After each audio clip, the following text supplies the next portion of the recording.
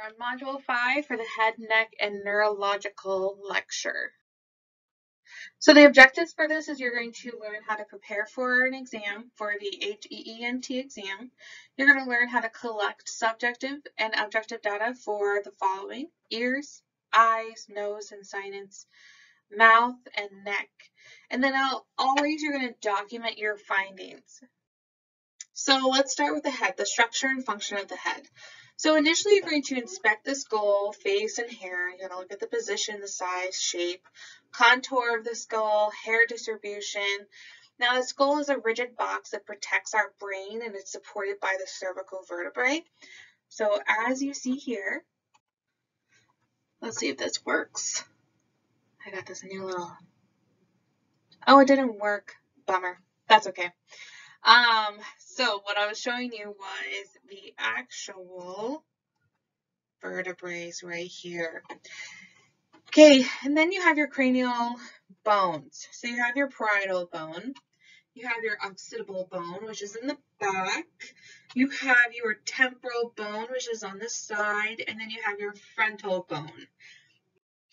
So there's two pairs of salivary glands that are accessible on an examination for the face.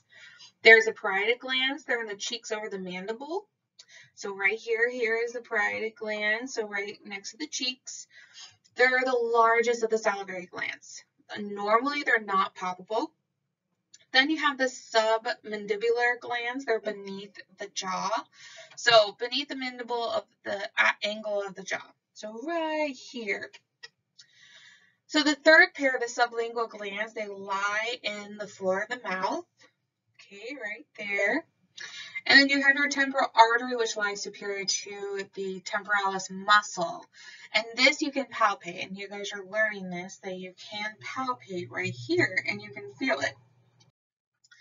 Now, again, you're going to palpate the head for any nodules or any masses. You're going to gently rotate your fingertips down the center of the scalp. Along the side of the head, the expected findings is the face and the scalp will be uniform with color.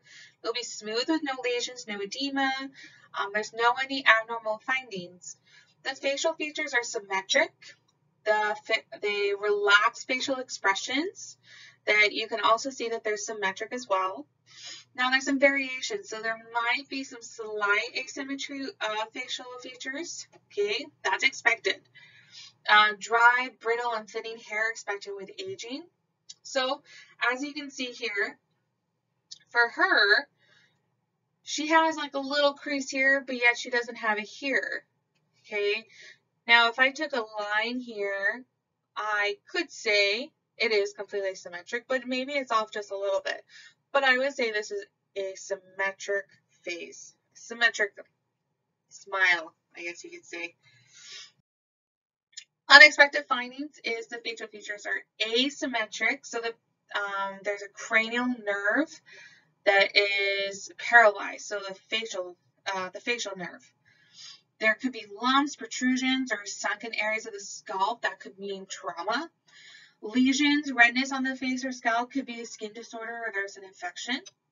Patchy hair loss. Now this could be due to an autoimmune disorder. Periorbital edema, that could be due to trauma as well. Tense facial expression, maybe they're having a lot of pain, but you have to investigate a little bit more. Facial hair on females, this is going to be an endocrine disorder or it could be hormonal. So looking at his face, okay, he's smiling. Would you say this is symmetric or asymmetric? I'm going to say this is asymmetric, and this is a concern. So he doesn't have a crease here, okay, and as you can tell, he has the little skin wrinkles here when he smiles, but yet he doesn't have it here. Patchy hair, okay, again, it could be an autoimmune disorder. And then you have the facial hair on a female. Now, again, this could be due to a hormonal imbalance or it could be just an endocrine disorder. So let's go back to this gentleman. So this gentleman is having an asymmetric facial feature, so unequal movement. So he's smiling. The subjective data I want to know initially is when did the drooping start? Are you having difficulty with your vision? Any blurry vision, double, any blind spots? Difficulty swallowing. Now, if he was having difficulty swallowing, he's going to be NPO. What does NPO stand for again? Nothing by mouth. Now, is this a gradual onset or is it rapid? And then have the symptoms gone worse or better? So I want to ask the client to smile. This is how I'm going to assess him. Ask him to smile. I want to see the teeth. Assess for the unequal movement and the absence of the nasolabial fold. So right here, the smile line. I want him to puff out his cheeks. So just like so, like a blowfish. You're going to press the cheeks and observe the equal air escaping from each side. It should be equal. You're going to have them raise their eyebrows like they're surprised. They're like, oh, okay. Observe for the wrinkles on the forehead. Are they equal? You're going to have them close and open up their eyes. I want to see if they can do this. Now, again, facial droopings, orientation and comprehension. Are they alert? Speech, is it clear? Are they using the correct words? Are they following commands? Is there any limb paralysis or any awareness of that paralysis? Have them lift and hold each arm and leg, okay, for 10 seconds at least. Now, you may see them have a droop, okay, or a drift, I'm sorry. They may have a drift. They may be forcing that leg to try and get up. But if you see that, you have to know. They're going to be touching their arms and legs bilaterally, or you're going to be touching their arms and legs bilaterally. Now, can they feel that? So not just a one spot, all the way down. Does this feel the same or does it feel different? Does this feel the same or does it feel different? Do you have any numbness or tingling in that arm? Be very specific on those questions. Touch their fingers to their nose. So you're going to have your finger here, and then you're going to ask them to touch their nose and touch your finger. You want to see if they're able to follow the command and their coordination. Heel to shin. So I'll show you. So you're going to have them take their heel, okay, rub it up against their shin just like so. Now your client is laying down, and I want to see if they're able to do that coordination and able to lift it up and down. Can they use the limbs on both sides? Are they able to even use them? Vital signs, okay, gather your vital signs, document your findings, and you have to notify your doctor immediately if you suspect a stroke. If you suspect a stroke, you must immediately notify your doctor. These clients who have facial drooping or any limb paralysis, or if they're unable to do something neurologically, they're a high fall risk. Reorient the client, so time and place. All right, so now let's talk about the neck. So we're going to inspect the neck for the position of the trachea. The trachea should be midline. So hers is right here, so you can see how it is midline.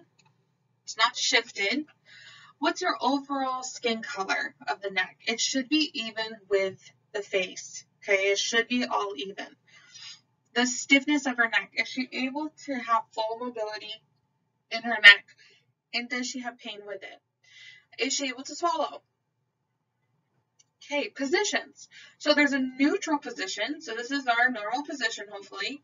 And then there's the hyperextended position, heads all the way back. And then swallowing. Are they able to swallow? Now, if patients are having difficulty swallowing, they feel like there's a food bolus and it's getting stuck. If they tuck in their chin to their chest and then try and swallow, they will actually help move that food down the passage. So expected findings. So you have the major neck muscles, the sternomastoid and the trapezius. Then you have your trachea, okay, midline. You're being able to move your neck forward, backwards, side to side without any pain or any difficulty. You're able to swallow your secretions and fluid without any difficulty, or you don't choke. So if I just give a patient just to see how their swallowing is, and I gave them, let's say, 30 cc's, so it's 30 milliliters. Patient drinks it, and then they go, they actually might be having a hard time swallowing that little bit of water. So you have to ask your client, Do you have a hard time swallowing water? Be like, oh yeah, I always have to clear my throat after I drink it. Okay, those are things you have to inspect, but normally an expected finding is that they're able to drink without any difficulty, and they don't choke. Unexpected findings with the neck is they have limited range of motion. Maybe they can only go this far. Maybe they can't go this far. They can't put their head down all the way because they have pain. Their trachea has been shifted, okay, from midline. Maybe it's deviated to the right, deviated to the left. It could be due to a chest disorder, or it could be there's a mass in their neck. Swelling on the anterior portion of their neck. So here, you see there's swelling right here. Now that could be due to an enlarged thyroid. Maybe there's a mass. Visible lymph nodes. Now if there's visible lymph nodes, maybe it's malignancy or there's an infection. So here is his lymph node. Right there. So it's visible. And then difficulty swallowing. Again, it could be due to a stroke, central nervous system disorder, or due to inflammation. So we have to investigate that. So assessment of the neck. So if there's a lump detected on the anterior neck, you have to gather that subjective data. How long has the lump been there? Is it causing discomfort?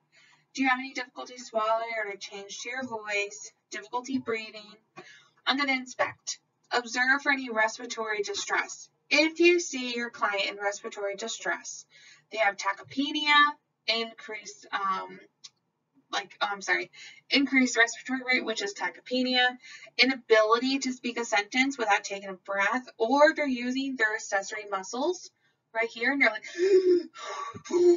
okay, and they're really struggling, you're going to stop everything you're doing, and you're going to do an emergency.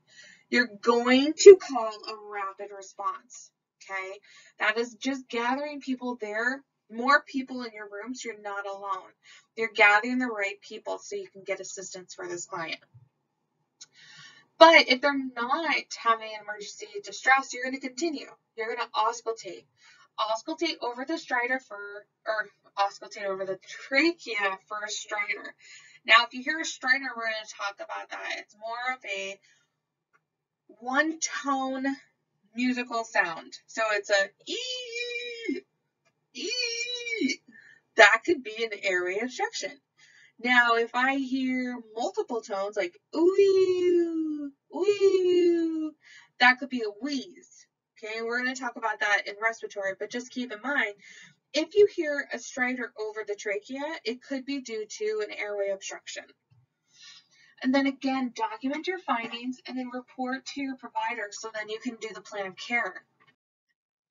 So then the structures and function of the thyroid. So the thyroid gland is a very important endocrine gland that straddles the trachea in the middle of the neck. So right here you see the thyroid. It's the pink, right there. So what does the thyroid do? It synthesizes and secretes T4 and T3. Those are hormones that stimulate the rate of cellular metabolism. The gland has two lobes connected in the middle of the thin isthmus and above by the cricoid cartilage. So right here is the cricoid cartilage. So how do you assess the thyroid?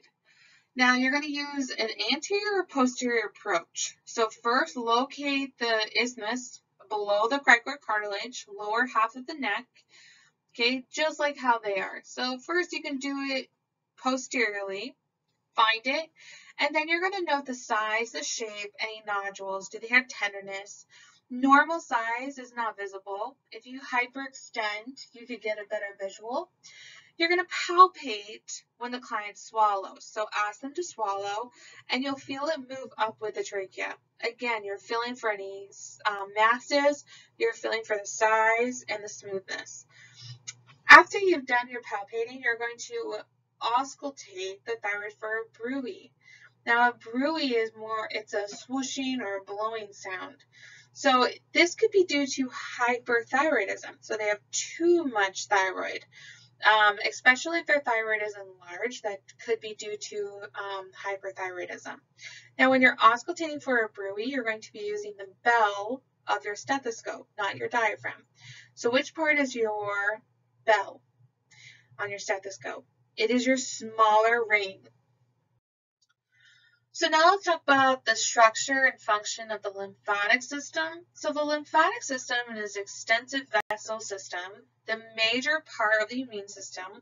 It detects and eliminates foreign substances from the body. So there's vessels that allow the flow of clear, watery fluid from the tissue spaces into circulation. So the nodes are small, okay, so they prevent potential harmful substance from entering the circulation. The greatest supply of the lymphatic system we have is in our head and our neck. You should start getting really familiar with the direction of the drainage patterns of the lymph nodes.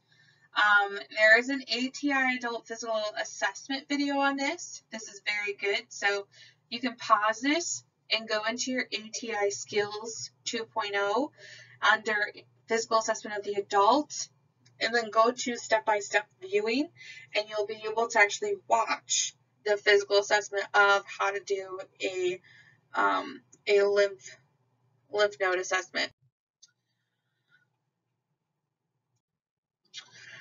Now, this is the drainage patterns of the lymph nodes. Now, if you look at this picture here, it has 1, 2, 3. You see that.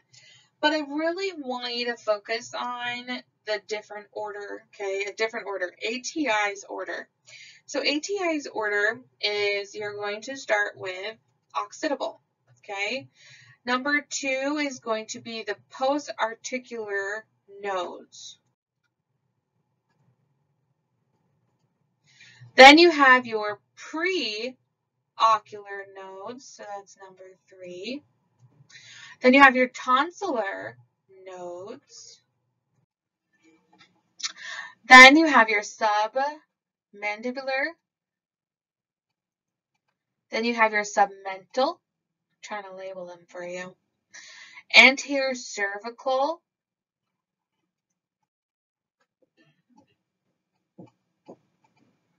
Then you have your posterior cervical. And then you have your supraclavicular, which is number 9. Okay. So just look through these, and you're going to be practicing these with your classmates because there's a possible checkoff on this. So make sure you know the drainage patterns of the lymph nodes. So which ones go down, which ones goes up. So the lymph nodes, they're difficult to palpate, usually non-tender, and you can't see them. You're going to use the pads of your index and your middle finger in a circular motion. You're going to do both sides at the same time, and it's a very gentle pressure. Now, if you feel an enlarged node, you're going to note the location, the tenderness, the size, shape, consistency, mobility, and then is it warm? So assessments of lymph nodes again, so your expected findings, a gentler circular motion of your finger pads. They're movable, discrete, soft, and non-tender. Unexpected is if there's tenderness, enlarged. If there's any nodes that are palpable, again, note the location, size, shape, and tenderness, and their mobility. If enlarged or tender, check the area that they're draining, okay? So check, the area that is draining is the source of the problem? Possibly. It could be due to inflammation. When you cannot find a source of the problem, okay, that deserves prompt attention because is it malignancy or is it inflammation?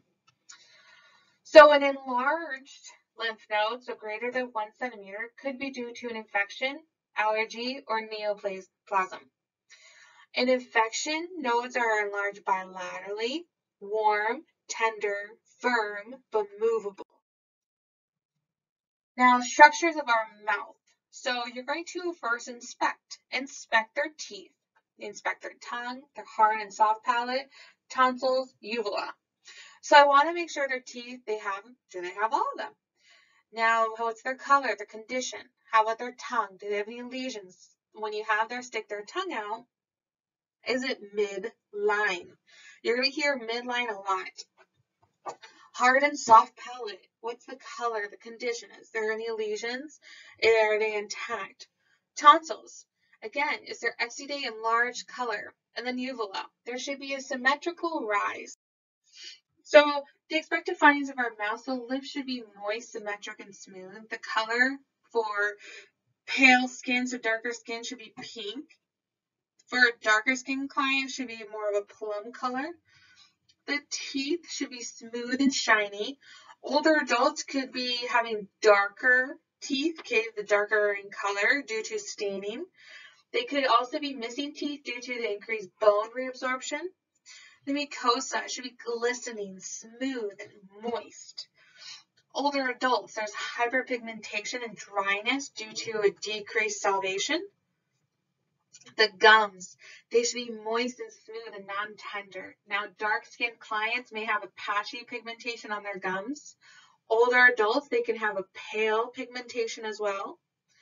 The tongue should be moist, slightly rough, medium red color. The hard palate, okay, it should be a dome shape, whitish in color. The soft palate should be smooth, a light pink. The tonsils, they should be pink and smooth. Now, unexpected findings for the mouth, the tongue swollen or dark red. This could be due to a low vitamin B12. Or they might have thrush. It's an oral fungal infection. So this is a good view of thrush. Swelling of the gums, conjunctivitis. Hard palate, a yellow discoloration of their hard palate could be due to a liver disorder. Uvula, they could be due to a sore throat, could be red. Maybe there's an infection. The mucosa or lip, painful round ulcers with a white base, that could be a kink or sore. So older adult expected changes for the mouth, so they have a decreased taste, decreased salivation, they lose their teeth, their gums are pale, they could have gum disease due to the poor oral hygiene, their teeth are darkening due to staining. Now I want you to think about how could these affect nutrition and safety? How could these affect nutrition and safety? Okay, so now let's talk about nose and sinuses. So first, you're going to inspect the external nose. I'm looking for the size and shape and the color. I'm looking at the skin integrity. Is there any inflammation? And when I'm inspecting and palpating their nose and looking inside their nose and their nasal mucosa, I'm going to be wearing gloves because what if they have drainage? I'm also looking at the integrity of the opening. I'm using a pen light to look. Now there's sinuses. There's the frontal sinuses, which is on the top of the forehead. Then there's the maxillary, okay? Now here's a good picture on how they're doing. Now this woman is not wearing gloves, but he probably doesn't have drainage. Now if there is drainage, I'm going to be wearing gloves. Now she just lifts up his nose and is looking inside of his nasal. And he's looking at the mucosa for color and the integrity. Now for the nose and sinuses, we're gonna palpate. The expected finding when we're palpating the sinuses and the nose, that there's no tenderness. The nose should be symmetric. The nares mucosa should be smooth and moist. Older adults, they lose cartilage, okay, the elasticity. Now, the lengthening of their nose can lengthen, okay? Their nose are going to be lengthened and their tip is going to be lowering. That's due to because of the loss of cartilage. Now, this could cause a decreased airflow and the ability to smell. So, unexpected findings for sinuses would be tenderness with palpation, pale mucosa, okay, with clear drainage. That could be due to allergies. If they have a bright red nasal mucosa, that could be due to an upper respiratory infection. If there's yellow or green drainage, so DC means discharge, that could be due to a sinus cavity infection. Okay, so let's talk about if the client says they're having sinus congestion or pain, how are you going to assess them? Again, you're going to collect that subjective data. Do you have nasal discharge or a runny nose? What's the color, the odor? How long have you been having discharge? Are you having any sinus pain or pressure in your face? And point to exactly where it's at. Do they have any problems breathing? So when you're inspecting, you're looking at the color of the nasal mucosa. You're using a pen light and possibly wearing gloves if there's drainage. When you're palpating, you're using your thumbs. And initially, you're just palpating to see if there's tenderness on both of the sinuses. And then you're going to firmly, press firmly when upward and in when you're doing the sinuses. So if you're doing frontal, you're going to go just underneath the eyebrows right here. You're going to press firmly upwards in a motion just underneath the eyebrows. Okay, be aware to not press too hard, because if you're pressing too hard and maybe too low, you're putting pressure on the actual eye. Now, if you're doing the maxillary, you're going to do your thumbs and you're going to be pressing inward. Again, refer back to Health Assess. There's a video underneath this module regarding the technique. Now, interventions. Is someone having sinus congestion or pain? Now, I'm looking at nursing interventions and what I would do. So what would you do for yourself for sinus congestion or pain? I'm going to get a humidifier. Maybe a warm compress over that area with my head elevated. I'm going to avoid triggers. So if this is an allergy problem, I'm going to avoid it. I'm going to wash my hands frequently. And then I'm going to try and keep up my fluids 2 to 3 liters a day, because increasing the fluids intake is going to actually thin out the mucus secretions. And then always document. Document your findings and notify your doctor with any abnormal findings. So older adults, expected finding, they're going to have a decreased sense of smell. Now, how does this impact the older adult? What do you think? How does a decreased sense of smell impact an older adult? How would it impact you? The structure and function of the ear. So what is the function of our ear? It's so we can hear. So here is the external ear. Oh, let me get my pen. This is the external ear here. What breaks off the middle and the external ear is actually the tympanic membrane right here. Now, but what's out here? This is the actual external ear, and it's mainly of movable cartilage and skin. So as we know, we can move our ears. You have the pinna, okay, the pinna. You're going to pull the pinna, okay, when you're going to assess a patient, and we're going to go over that. Now let's talk about that tympanic membrane, because that is also called the eardrum. It separates the external and the middle ear. It's a translucent membrane and with a pearly gray color. It should be intact, no tears. So it should just look just like this. So when we're in lab this week, you guys are going to be looking at each other's tympanic membranes, and you're going to see that beautiful pearly gray color. It should be an oval, slightly concave, and it's pulled into the center by one of the middle ear's oscles. Now, an abnormal would be otitis media, which is a bulging tympanic membrane, which is an ear infection. It could be red, painful. So an acute otitis media, that's the ear infection. Now, to talk about ear infections and how does it occur? Now, within the middle ear, again, the tympanic membrane separates the middle versus the middle and the external ear. Now, see here, we're going to talk about this picture. This is a child, an infant. See how their eustachian tube is very parallel? And then rather an adult, it kind of dips down. That is why children are more prone to be getting ear infections than adults, because this fluid it's not draining. It actually just stays right around here, and that's causing that ear infection.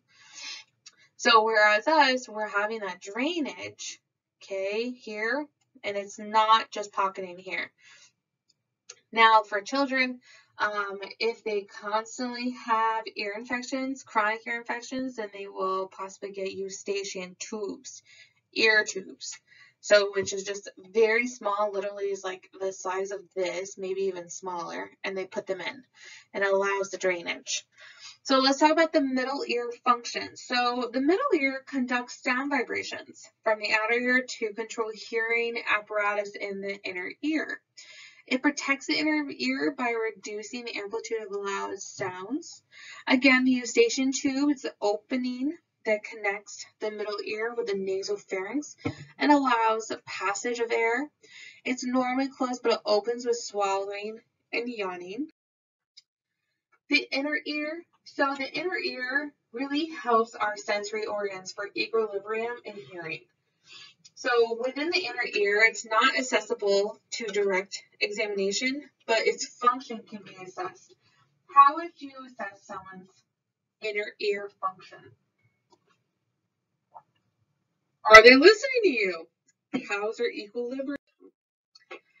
So if I'm assessing the ear, I want to be eye level with them. Pull the arcuole, so the pin up and back for adults when you're assessing it, and then down and back for younger children. You're going to assess the following. Can the client hear and participate in the conversation appropriately? How is the size and shape of the ear? You're looking for both sides. The color and condition of the skin. Is there any lumps, lesions, or trauma? Is there any edema, cerumen, or drainage? So some auditory tests that we'll be practicing. One is called the whisper test. So they're going to include one ear at a time, stand behind them, okay? And you're going to whisper something very simple. 1, 2, 3, A, B, C, dog, cat, dog. The client must repeat it back. So that is the whisper test. So again, they're going to be including one ear, you're standing behind them, and you're just whispering something very simple, and they're going to repeat it back. Then there's the rind test. The rind test is using a tuning fork on the mastoid. Okay, the client states when there's no longer can hear the sound. So there's bone conduction. So the tuning fork, let's turn this guy on. Let's say this is the tuning fork. You're going to find your mastoid. Where is your mastoid? Okay, you're going to find the mastoid. So, and what happens is you take the tuning fork, you just gently do a tap, and you can slightly hear the ring. And you put it right on the mastoid against the bone, and the client's going to let you know when they can no longer hear the sound. Then you move to the front of the ear, and the client's going to let you know when he can no longer hear that sound. That's air conduction, okay? So it's just slightly. So if you see here in this picture, bone conduction called BC, and then AC, air conduction. And we're going to talk more about this in class, but this is just to get you a little ready. Then there's the Weber's test. So the tuning fork is centered on the temporal bone. Can the client hear best in the right, left, or both ears? So again, hit the tuning fork, put it right on the top of the head. Now can they hear it in both right or left? Okay. Now expected is they'll be able to hear both of the sounds, or the sound in both ears. Conductive loss, so the sounds lateralize to the poorer ear. Causes could be otitis media, such as an ear infection, fluid in the middle of the ear, cold, allergies, if they have a lot of earwax, or if there is an object. So looking at the ear, expected findings, so external, we're looking, there could be some earwax that is visible at the opening of the ear canal. The size of the ears are symmetric.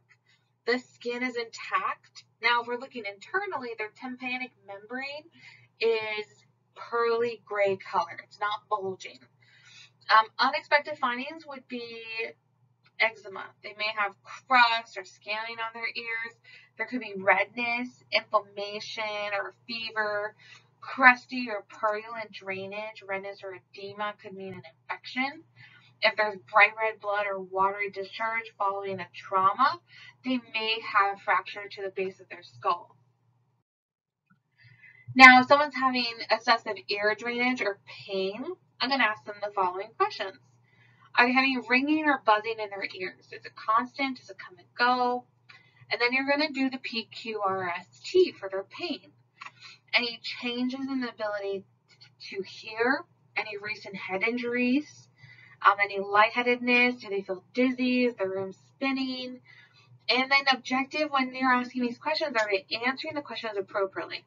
Do they turn their head so the good ear is facing towards you so they can hear you? Or do they watch you really closely and just watch your lips? Now, when we're speaking in a normal tone, okay? We're not shouting. We may use a lower pitch, but is the client using an abnormal, loud, or flat monotone voice?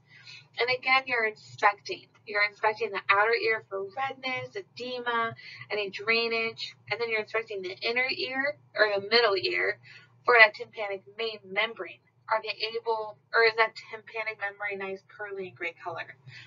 Palpation. So you can palpate the external of the ear to see if there's any warmth, any pain, or also can you see any edema? So older adult expected changes, they may have their earlobes with that wrinkly because they have that loss of elasticity of their pinna. They're going to have that coarse, wiry hair that may be present at the opening of the canal. Now their tympanic membrane is going to be thickened. So the eardrum normally may appear like whiter in a color, and opaque. But it's duller and thicker than a younger adult. Now they're going to have some possible hearing loss, high tone frequency loss, apparent for those with they're affected with presbycusis, which is a central neuro hearing loss. And this is a normal thing that occurs with aging. It can be revealed in difficult hearing whispered words in the voice test.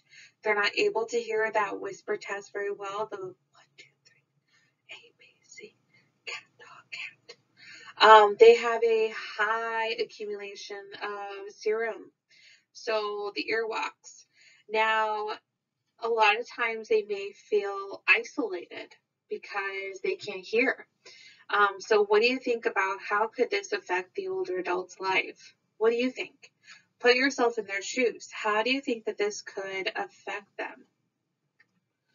So aging adults may feel like people are mumbling around them. They feel isolated in friends or in family or friendship groups because they can't hear because of the expected changes. So the structure and function of the eye. What is the function of the eye? The function of the eye is so we can see.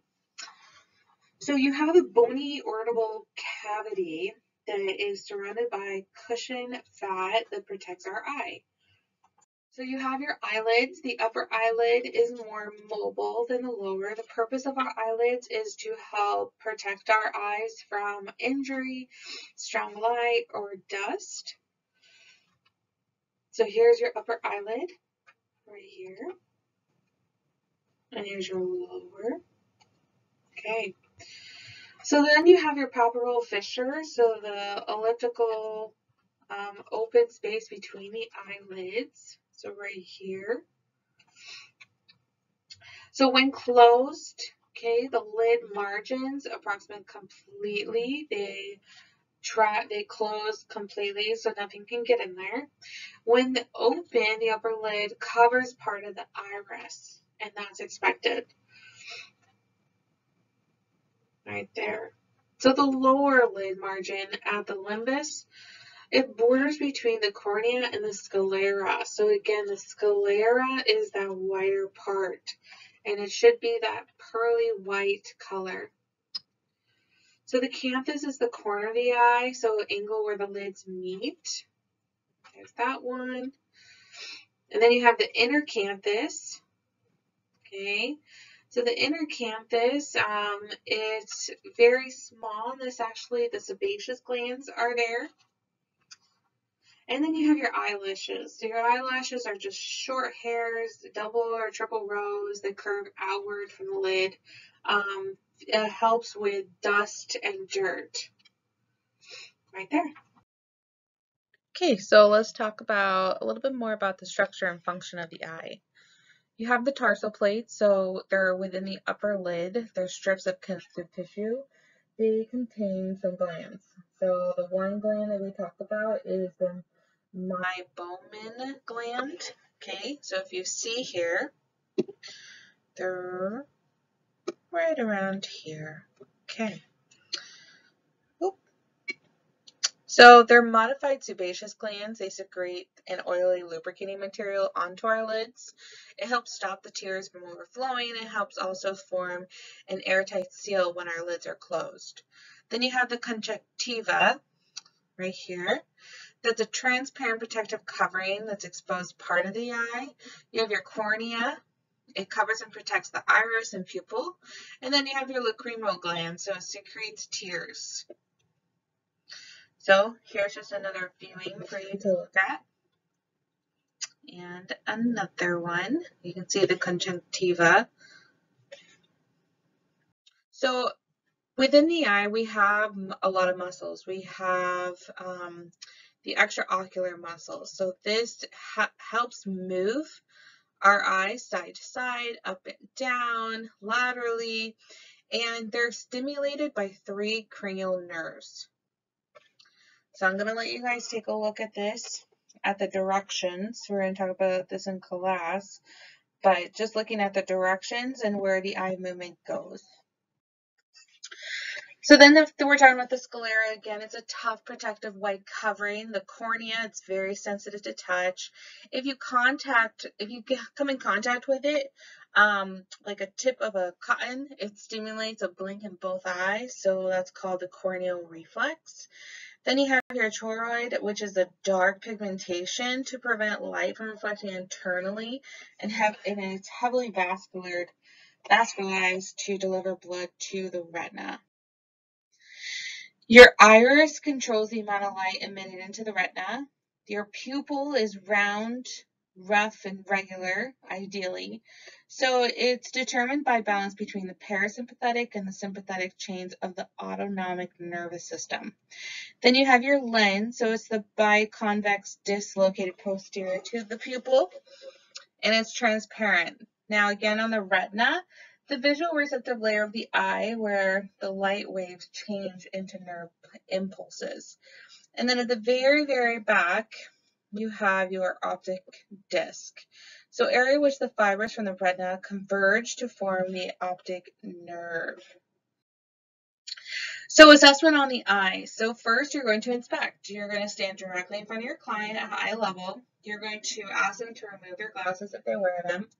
You're going to observe the placement and the appearance of their eyes, eyelashes, eyelids, eyebrows. Are they symmetric? How is the placement? You're going to look at the condition of the tissues that comprise this eye structure.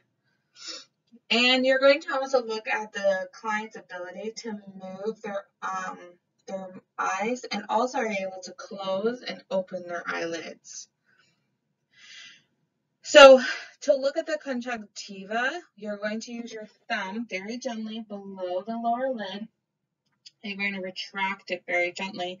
You're just inspecting the sclera and the conjunctiva. You're inspecting the pupil size, shape, and is it symmetric on both sides? Both pupils should be the same. And also you're looking at the client's pupil constriction and dilation. So if someone is looking at an object close to them, their pupils will constrict. And then if a light is shining in their eyes, okay, or even on the side of their eye, their pupils will constrict. But if they're looking at something in a far object, or if the light is darkened, then their pupils will dilate. So again with the pupil assessment, so you're going to remember this. Perla. This means pupils equal, so they're equal on both sides. They're round, okay? They're round and not irregular. They're reactive to light, so the pupils react to light, and you're going to determine is it slowly or is it brisk. And accommodations. So do they accommodate when you're looking from afar to a close object and vice versa. So again, PERLA is pupils equal, round, reactive to light, and accommodation. So here's just a little picture of pupils equal and react normally, okay? Pupils react to light. So let's say this guy was reacting to light. Someone shined a light right on the side and he constricted. This pupil dilated. Could be due to they were looking at a far object, or if they have bilateral dilated such as fixed pupils, this is a dangerous sign. Or pinpoint pupils, this could mean opioids. So a vision assessment. We're going to be using a Snellen chart to determine your client's vision. So you're going to have the client stand 20 feet away from the chart, and if they have impaired far vision, so myopia, you're going to, it helps determine if the client has this. So again, a Snellen chart is to test for the visual acuity, so expected finding is 20/20. Now, if someone is 20/40, the client needs to be 20 feet away from the letter that the person with a normal visual acuity can read. But when they're reading the lines, they can only read if a person was actually 40 feet away. So if they have reading glasses on, you're going to ask them to remove them. The extraocular movement, you're going to do the corneal light reflex. So when you do this, you're going to take your pen light, you're going to shine a light on the eyes, and you're going to see that light on the corneas, and it should be the same on both. So you're checking for symmetry on the corneas. Cover, uncover test. So we're testing for strabismus, which is cross-eye. So you're going to ask the client to cover one eye, look in a certain direction, then uncover the other eye, and expect the eyes to actually look in the same direction. Then there's something called the 6 cardinal gazes. So you're going to position the client again right in front of you. You're going to be at eye level. You're going to have the client follow your finger without them moving their head. So you're going to make a large H with your fingers. You're always going to go back to center. So normal is you're looking at their eyes, and their eyes should have a normal gaze following your finger while you make an H. Abnormal is that while they're following your finger as you're making this H, that they possibly have nystagmus, which is that shaking movement of their eye. And again, PERLA, so pupils equal, round, reactive to light, and accommodation. So they should be 3 to 5 millimeters diameter for the pupils. That is the expected range. So expected findings for eyes.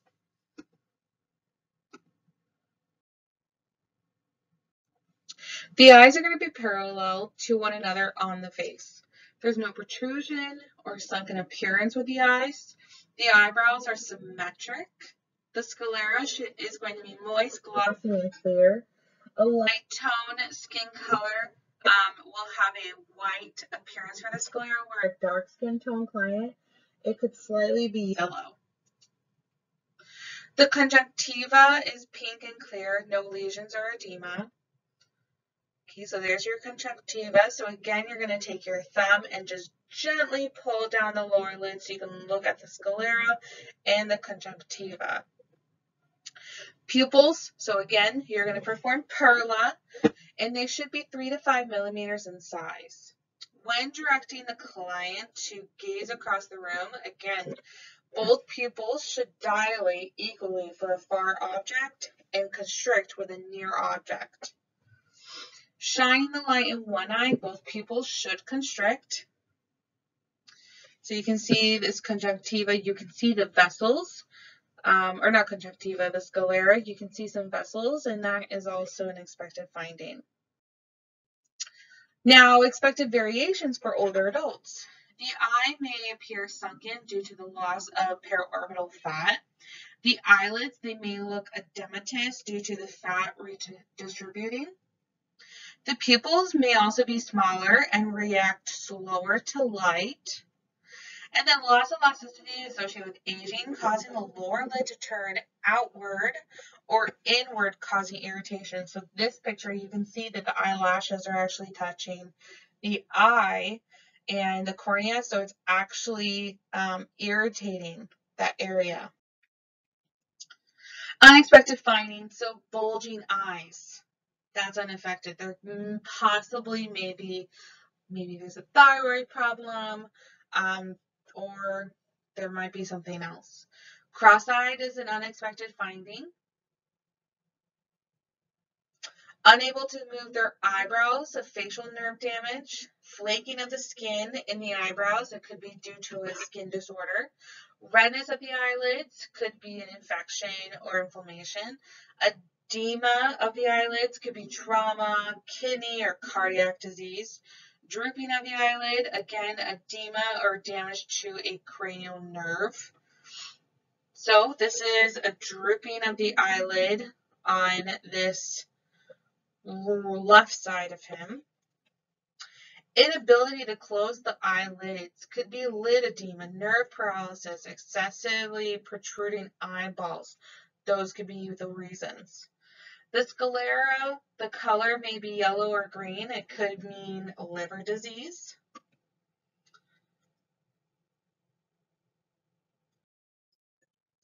Unexpected continue is the subconjunctiva hemorrhage. So this is an increased pressure within the eye, like coughing or vomiting, that causes it. Conjunctivitis, so the inflammation of the conjunctiva, which it will be red and has drainage. So it could be due to a bacterial or a viral infection, could be an allergy, chemical injury to an eye. That looks like a bacterial infection. Unequal pupil size, so at rest and with reaction to light, could be a sign of a central nervous injury. Pupils are dilated and they do not react to light. So this isn't, if you have a client that this is their change, you need to address this. So as you see here, this pupil is constricted and this pupil is not. So these are unequal. So did they have a head injury and that's causing that CNS injury? Cloudy pupils, so could be cataracts, loss of transparency of the lens of the eye. So perfect cataracts right here, good example. Dilated pupils at rest, so larger than 7 millimeters, could be an eye disease or a central nervous disorder. So they could have a brain bleed. They could have this is an emergency. If you see someone who have you'll hear this as like a blown out pupil, but you need to address this immediately. If you see someone who has different pupil sizes, you need to address it and especially assess them. How are they doing? Are they alert, oriented? Are they following commands? How's their GCS? See how this is coming back into play? How is their Glasgow Coma Scale? So constricted pupils at rest, so less than 3 millimeters, could be an opioid intoxication. So if I see clients that has a constricted pupil like this, and they're equal on both sides, I might think initially, okay, first, what's their age? If they're not older and they're a younger person, then I'm going to start thinking, okay, do you use opioids? And maybe they've been having a prescription for chronic back pain or chronic pain, and that's why they've been using opioids. So changes in the age and adult for eyes. They have a decreased visual acuity. Their peripheral vision is decreased. They have the diminished ability to see close. Their decreased accommodation to light, that glare and darkness. They don't like to drive at night. They're unable to really differentiate colors. Intolerance to glare. Their lens will possibly be yellowing. They have a thin gray-white ring surrounding the cornea, loss of the lateral eyebrow, and they can have cataracts. So assessment of someone who has a vision problem, so subjective data, do they have any blurry vision? Blind spots, do they ever experience vision difficulties, one or both eyes? Do they have a headache? Do they have any pain in their eye? Have they had any injuries? Do they wear glasses or contacts, and how do they take care of those? When was their last visit? Do they have a history of allergies? Does your vision change suddenly or slowly? When did the symptoms start? And then to go back with our objective data, you're going to inspect. You're going to look for that redness, lesions, abrasion, the drainage, what's the color, the amount, size, and shape of pupils, perla, how's their vision, do the Snellen chart, do the 6 cardinal fields of gaze, see how they are doing, do your assessment. Once you're done completing your assessment, document your findings. You possibly might need to provide large print reading material to them. Now, if they had a trauma to their eye, apply an eye patch to protect that eye until a provider evaluates them. But if they possibly have a foreign body in their eye, you're not going to apply an eye patch. You want to address that right away. So let's talk about headaches, because if they're having head issues, neck problems, if they're having eye problems, maybe they are associated with a headache, possibly. So onset, we're gonna ask them, when did this headache start? Gradual, over hours, or a day? Suddenly over minutes, less than an hour? Have you ever had this kind of headache before? Where is your headache? Is the pain localized on one side, or does it travel? Is it all over? How would you describe it? So throbbing, aching, mild, moderate, or severe.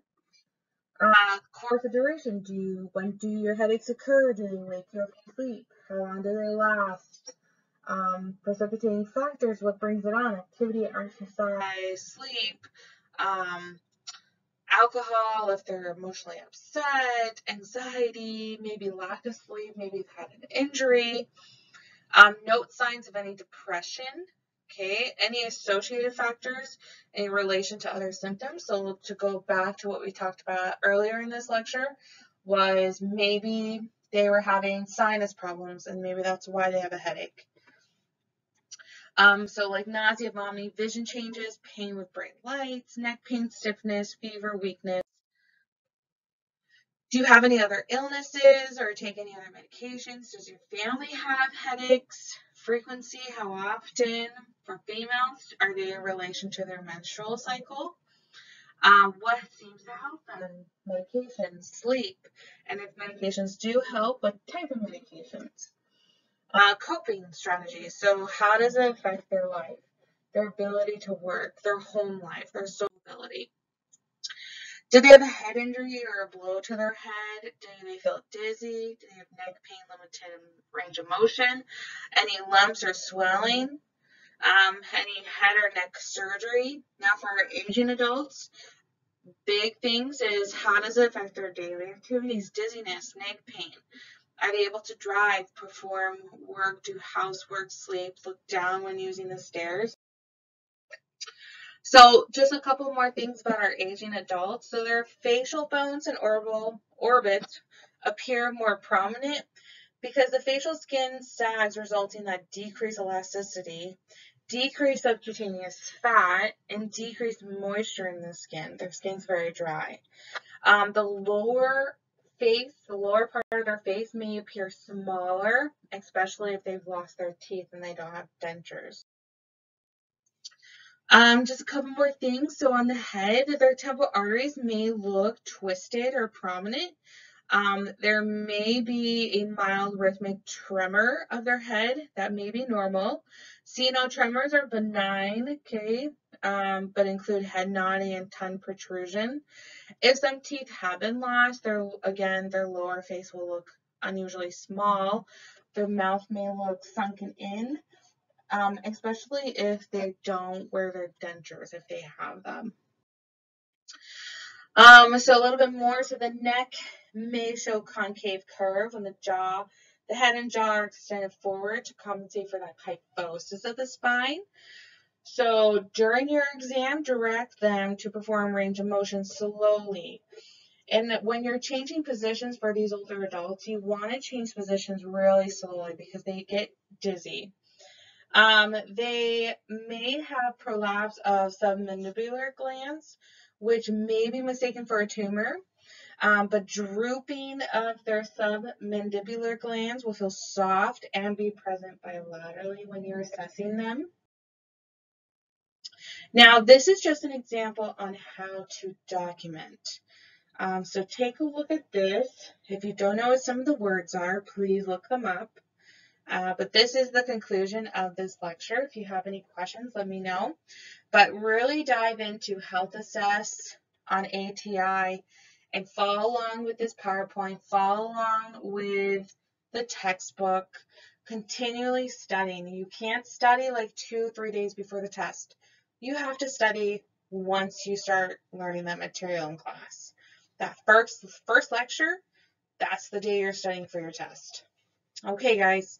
Well, let me know if you need anything.